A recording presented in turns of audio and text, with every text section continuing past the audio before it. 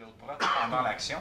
Mais la chose importante, right? If I'm talking about mastery, si tu veux maîtriser le mouvement, ça prend 10 000 répétitions. It takes 10,000 reps, as they always say, peut-être plus. 1 an, travail sérieuse, autre répétition. There's no way around it. Si on parle d'efficacité, we just talk about being efficient and effective. Le prochain exercice, 5 minutes par jour pour 2 semaines. That's it, you won't love it. So all I need to do, tout le monde, 100 personnes, 100 partenaires, you're just going to stay here, so I'll show you what we're doing. Everyone's just going to go like this on the ground. Alors, ferme ton pin. Everybody do this. Come with me, yeah. Just so we're clear on the visualization. On va commencer avec la main droite sur le poignet, imagine. Right? Right hand is on the wrist. Ton main gauche, cherche en dessous. Alors, vous êtes perpendiculaire. Your left hand, so you're basically like this on the ground. Puis cherche ton poignet. You get your wrist. Alors, c'est ton main droite au sol. La chose importante, c'est que quand tu lèves le coude, right, tu lèves son coude par ton coude. His elbow gets lifted by your elbow. Ça veut dire que si vous êtes sur le coude droite, if I lift up onto my right elbow, il n'y a pas beaucoup de pression sur son main. Imagine he has a knife. Everybody does the half plank because it's comfortable. Et ça veut dire que tu as un couteau dans ton visage maintenant. Half plank comfortable equals knife in the eye. Just remember that. They don't teach you that in yoga. So when I'm here, give me a hook punch to the face. Yeah, it's gonna get in. I have no power.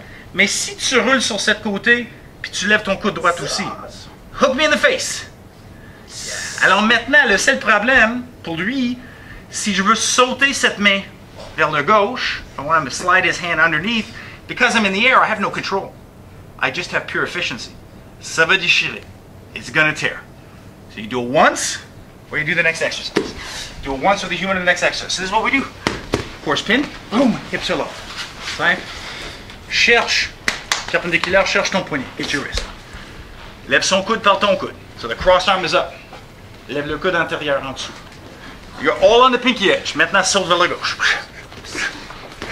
Yeah? That's it. We go back down. L'autre côté. Perpendicular with the right. Le droite, perpendiculaire. Cherche le poignet. Lève son coude par ton coude droite. Lift up your right, his right with your right. You've got it there. Maintenant, lève ton coude gauche. Tu veux sauter cette jonction, idéalement, en dessous de ton main, à ton coude. Hein? That's it. So anytime I do this work, if I can keep my hips low, si je peux garder mes hanches bas, right, I go whoosh. I lift up both elbows. That's the move. Done. Quand tu mets quelqu'un en dessous, c'est simple. When there's somebody underneath, he's actually holding you up. So when I go here, that's the move. All my weight is there. If I want to take those fingers, he's holding onto a knife, look, break them, open them, take the skin off. Make sense? On doit faire cet mouvement d'une façon explosive. It should be with all the love of a sneeze. Done. Si ça marche pas complètement, on va juste tourner. Tomorrow, all we're going to do is I'm going to show you. If he starts doing something with the other arm, how'd you go north-south? I take either his neck, tear it, or I break his neck. That's all we're doing tomorrow. Meditation time, yeah!